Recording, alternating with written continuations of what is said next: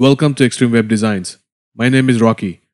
In this video, I'm going to show you how to easily configure Google Chrome startup options. So let's get started.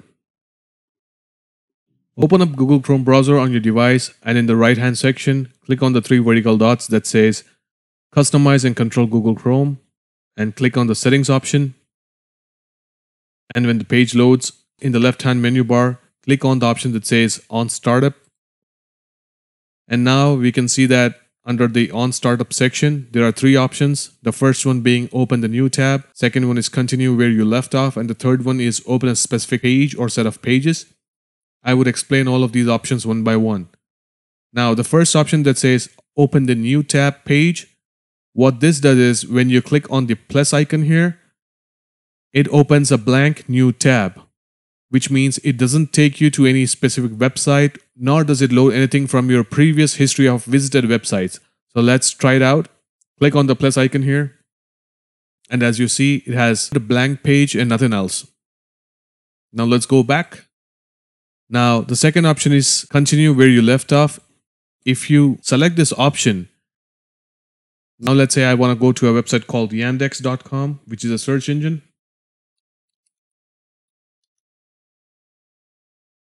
Now let's say I exit my browser session here by clicking on the three vertical dots here and choosing the exit option, or just by simply clicking the X button here.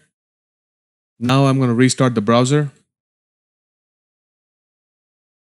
And as you can see, it has loaded up all the previous tabs that I had open and also the last visited website, which is the yandex.com.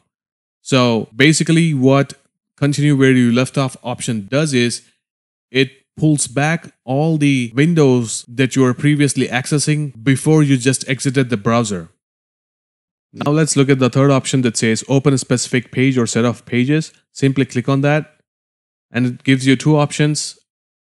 If you click on Use Current Pages, it will show you the list of open pages and it's going to open these pages when you restart the browser. Or if you want to add a new page to the list, you can do so by clicking on the Add a New Page button. And I want to go to Microsoft.com and click on the Add. Now you can see that Microsoft.com has been added to the list. So now let's restart the browser and see if these three tabs are opening or not.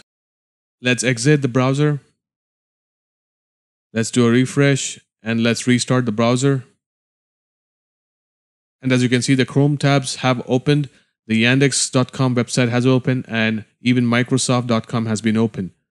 So let's go back to the settings page and let's go to the On Startup option. And as you can see, you can add as many websites you want here by just simply clicking on the Add a New Page option here.